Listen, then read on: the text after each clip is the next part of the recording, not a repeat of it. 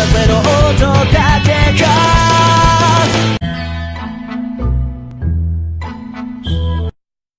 思い切り吸ってはいけません。おそらくこれは妖怪の仕業。どういう仕組みか分かりませんが相手を言わせる効果があるようです。ですから決してこの霧を吸ってはって遅いんだよ。俺たちが酔っ払ってんじゃねえか。ですからこれ以上の犠牲はよーしもう一回落ち着けみんな。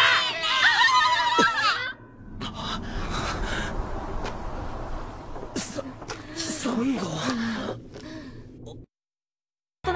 セツナ、お前は退治屋をやっているのか。あれ、知り合い？誰だ？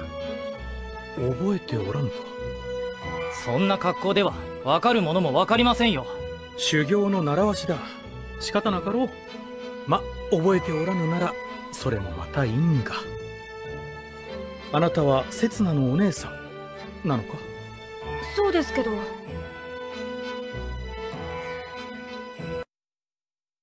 Yes, my lord, if one is to believe his claims.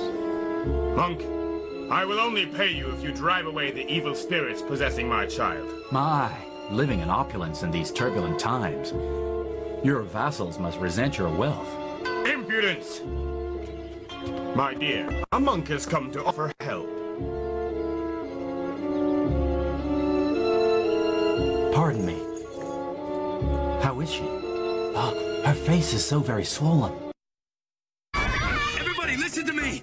Don't inhale the mist! This is the work of the demon! I don't know what this mist is exactly, but it makes you intoxicated, so do not inhale it, no matter what!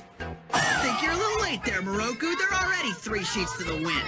Well, I was referring to the rest of us, of course. Alright, time for another song! Yay! Hey, give it a rest, you 3!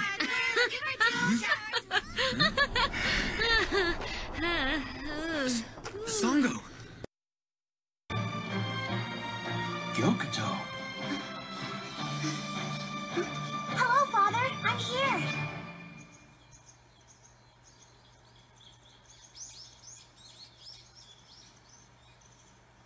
Doesn't today mark the 800th day? Yeah, Have you gotten any stronger? I'm not sure just yet.